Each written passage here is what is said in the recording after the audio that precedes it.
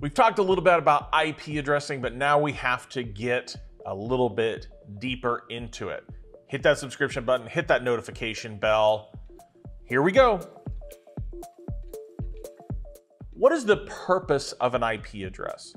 Now, it may sound like at first glance like, well, to uniquely identify a device. That is true, but really we already have unique addresses for each device, which is a MAC address. It's issued at birth of the device. So what does an IP address actually do? It can be dynamic. It not only can be, but most of the time is dynamic. It actually does change over time. But specifically, the purpose of an IP address is to designate a network ID versus something called a host ID. So when let's just throw out a sample IP address, 192.168.10.10. We could say the 192.168 is the network ID, and the .10.10, the last half of it, is the host ID. What's a host? This, right? Any client device, any device that connects to a network is called a host. My Mac that I'm using right now has an IP address, and it knows that there's some portion of the IP address that it's its network identifier, and there's another portion of it that is a unique host identifier. So how does the computer know which part is the network and which part is the host? Because, real thriller here, real crazy, it can change. So what makes it? It's something called the subnet mask. The subnet mask a lot of times has a lot of 255s in it. Remember I told you need to learn binary to decimal conversion, and it probably wasn't super exciting for you, and I don't blame you. But when you learned that the number 255 in decimal equals all ones in binary. So if you think about numbers on top of each other, the 192.168, it has a whole bunch of 255s underneath of it.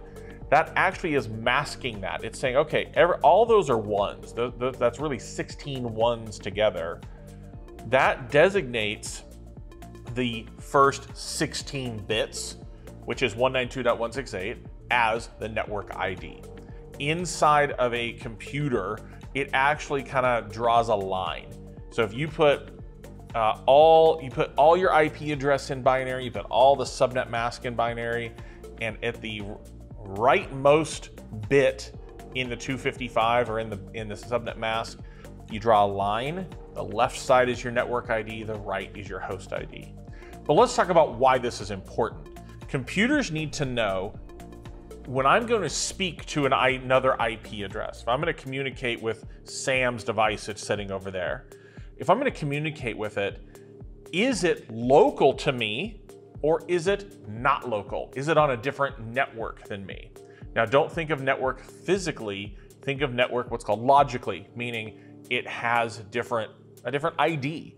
If I'm on 192.168 network and he's on 10.10 network, that is a different network. IPs, there's a lot of them. And instead of manually assigning them, way back when I got into networking, a lot of times we would manually assign an IP address. That means you would go into settings on your computer and you would actually type in, Sam, you're gonna be 192.168.5.2. Oh, okay, he would type that in. And I'm gonna be 5.3. We don't do that.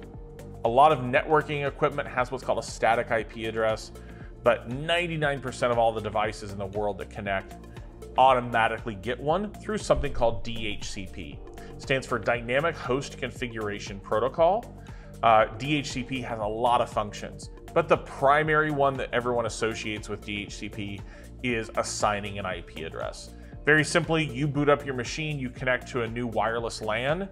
I connect, it's going to go request an IP address. My phone will request an IP, and some machine out there called a DHCP server will give me that address. All I want you to gather from this video is this, is that inside of an IP address, there's two separate components. There's the network ID and the host ID. All that means to a computer is when it says, okay, I'm gonna communicate with another IP address, is that IP local to me or is it not? If it is, I'm gonna send it out. If it's not local, I need to send it to somebody else to handle it for me. Fun video, lots of info. Hit that subscribe button, hit that notification bell, and we're gonna keep on with this education.